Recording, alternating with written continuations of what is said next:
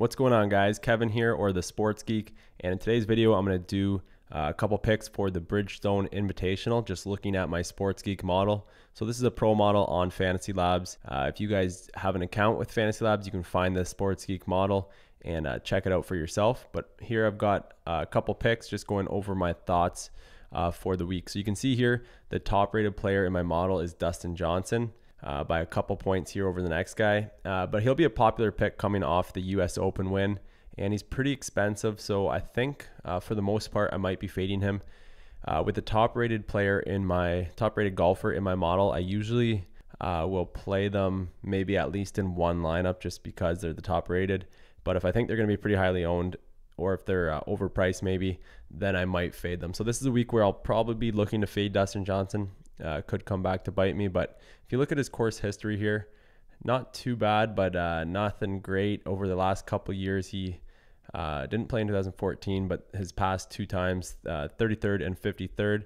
So this is a no-cut event, and there's less golfers in the field, so those places aren't that special. 33rd isn't that great. In a normal tournament, it might be looked at as decent, but here it's not too good.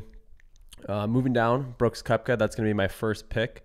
He's 9,900 this week, and he's a second rated player in the model here. So he's got a good price compared to, you can see the people below him. We've got a number of players in the 5-figure range below him. So I think he's a good price this week. He might be popular just because of a little bit of the discount you're getting.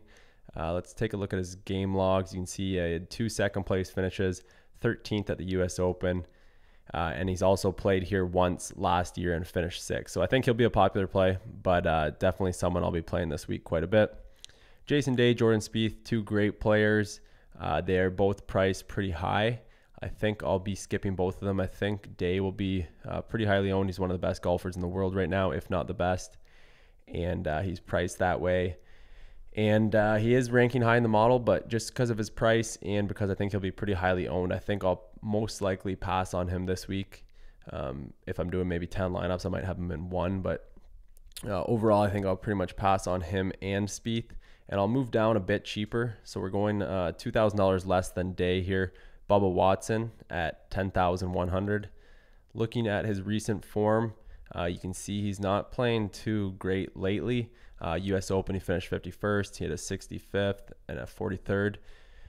He finished 8th overseas, and then the Masters 37th, World Match Play 17th. But then he had a win back in February and a second back in March. So he's having a decent season overall, not playing great lately. But I think this is a course that could fit his game. You can see last year he finished 2nd here. That's pretty much the only real good finish he's had here, but it was last year. So I think he's played this course quite a bit, looks like 6 times. And I think he'll be a solid play this week, and I think he'll be low owned. So that's another reason why I really like him this week for my GPP lineups.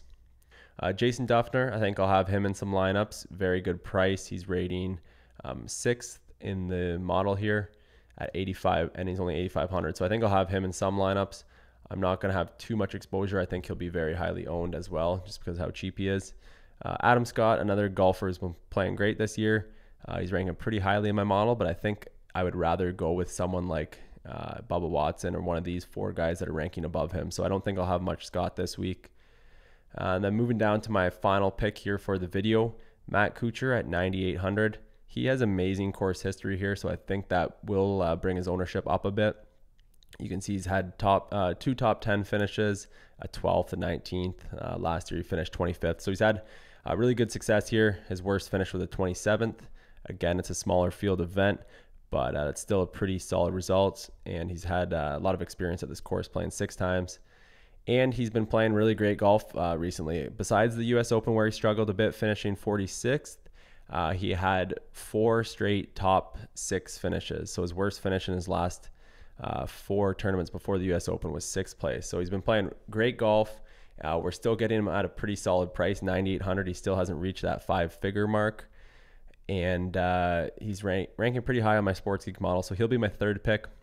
And then you can take a look at some other players just below him that I'll probably be throwing in my lineups. We have Byung-Hun An, Charlie Hoffman, Shane Lowry, JB Holmes, Harris English. Those guys are all cheap, so they're gonna allow you to spend up on some of these higher price players. So I'll probably have most of these guys in my lineups as well. You'll probably see me have most of them at least a couple times throughout my lineups to get a bit of salary relief. But it's going to be an interesting week if we look at the salary as well.